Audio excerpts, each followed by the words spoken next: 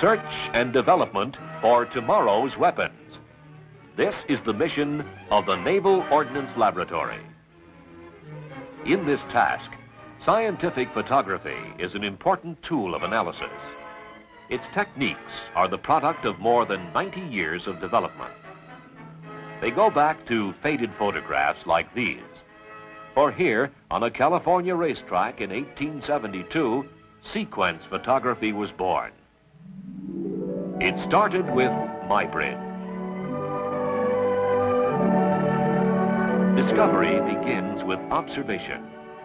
The scientist studies forms, movement, patterns, the commonplace with the unusual. With the invention of photography, investigators saw a means of recording data from the fleeting world of events to isolate segments of time for study and analysis. It was Edward Muybridge, photographer extraordinary, who made the basic, essential contribution. Using wet plates and the cumbersome equipment of his day, Muybridge undertook studies of animal motion.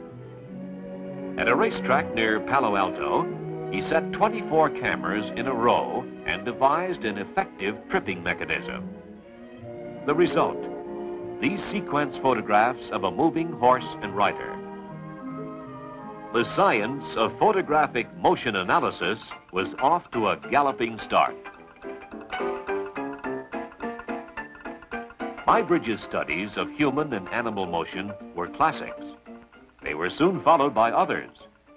Thomas Edison's time-lapse photographs of 1904 used the technique in reverse.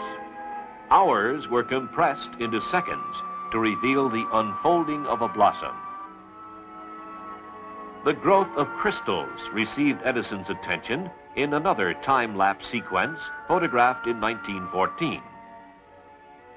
Today, scientists use the same technique to show the slow growth of flame crystals.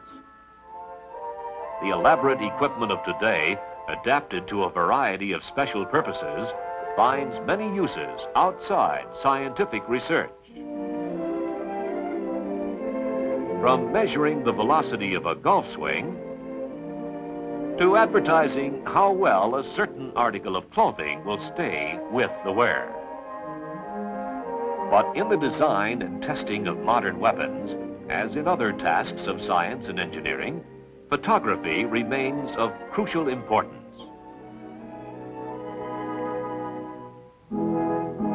This test range, operated by the Naval Ordnance Laboratory at Fort Lauderdale, is lined with camera stations. The method invented by Muybridge is applied to another kind of subject, photography of missiles plunging at supersonic speeds.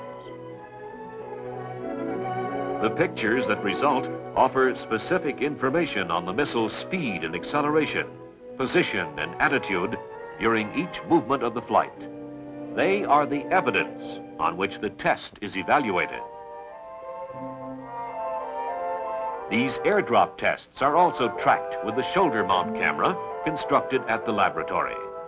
The camera follows the missile from drop to impact, revealing every detail in the sequence. These shoulder mounts, developed over a period of 20 years, illustrate one of NOL's contributions to progress in scientific photography. Photographic services at the laboratory have dimensions that Muybridge could not have foreseen. But amid the preparations for this underwater test, the purpose of one piece of equipment would be familiar.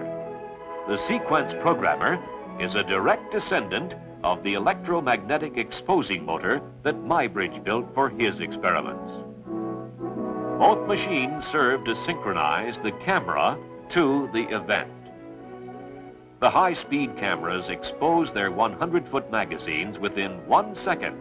The programmer times their operation to catch the missile model's brief flight. At 7,000 frames per second, multiple cameras register the model's passage in slow motion. Every frame offers significant data on the test. In the analysis of test photographs, the timing marks that stripe the edge of the film are essential.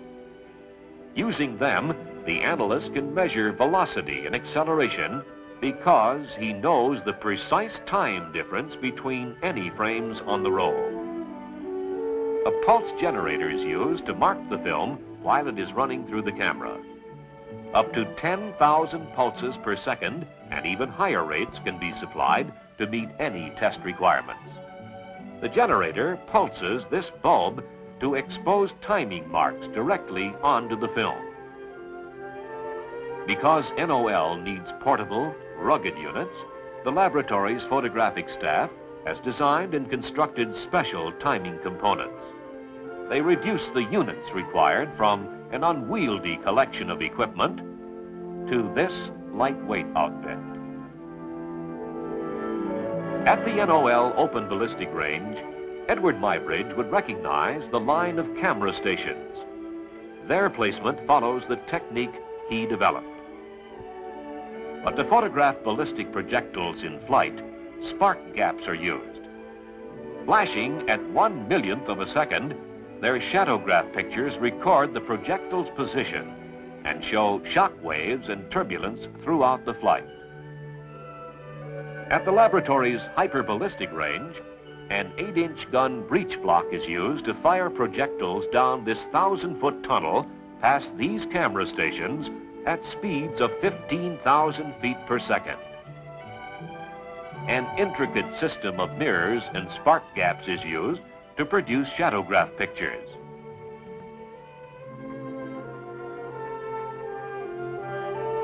In the darkroom, the developed plate shows a clear image of this nose cone configuration caught at an exposure of 1/2,000,000th of a second. Schlieren photography, another technique, reveals minute differences in atmospheric density. This system complements the shadowgraph by uncovering different aspects of the same phenomena. Its sensitivity is due to this complex optical system, employing delicate knife edges. The smallest atmospheric disturbance in the subject field is registered as a pattern of refraction on the photographic plate.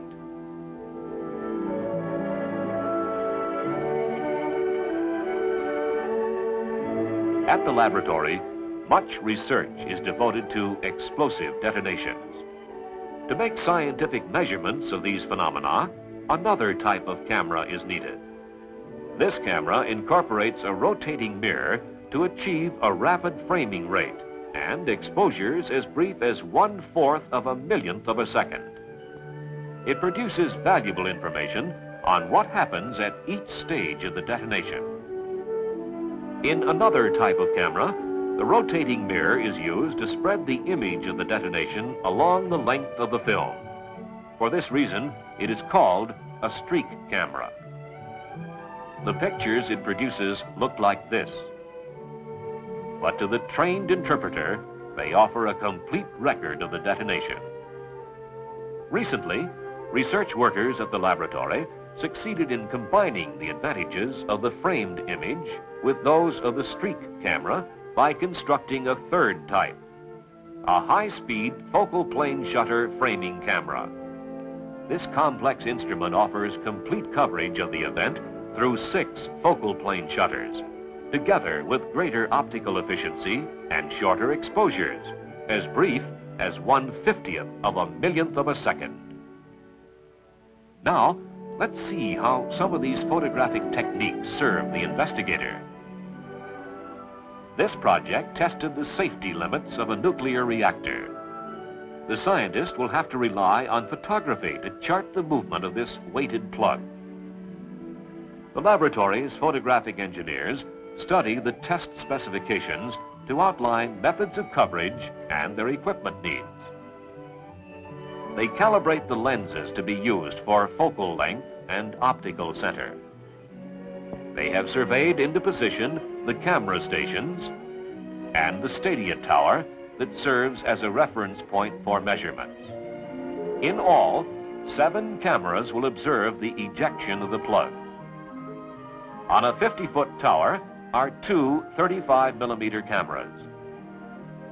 High-speed 16mm cameras are fixed on this 30-foot tower.